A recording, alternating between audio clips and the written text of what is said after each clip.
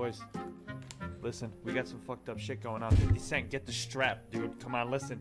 There's some shit going on, and I need you to fucking look at this right now. I was already in the middle of it. I had to pause before it even ended.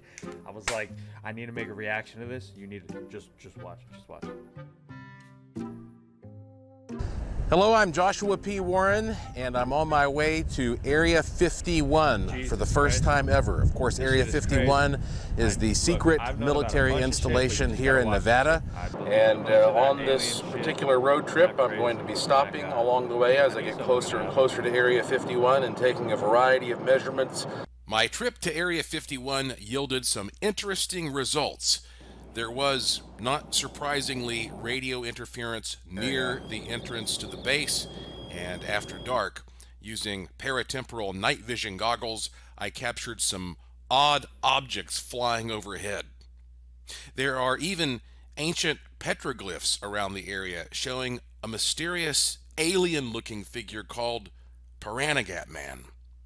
But the most surprising result of my trip was not documented at Area 51, but much closer to civilization, just north of Las Vegas, between Interstate 15 and Route 93.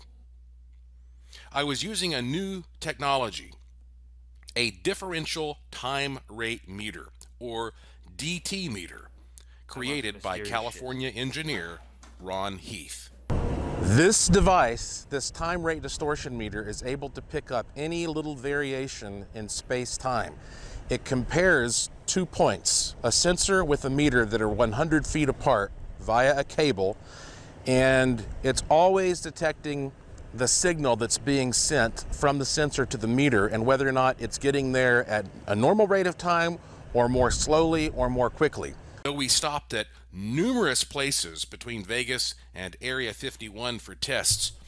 The only place we registered a space-time anomaly was just north of Vegas, near the Great Basin Highway.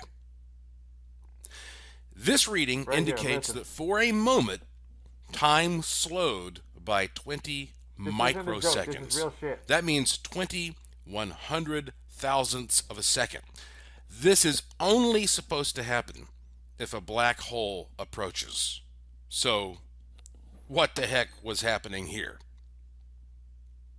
And for many years, researchers have filmed strange lights on the outskirts of Vegas, often in this same area. This dude's a G. Is there a space-time warp that occasionally allows us a glimpse of other realms?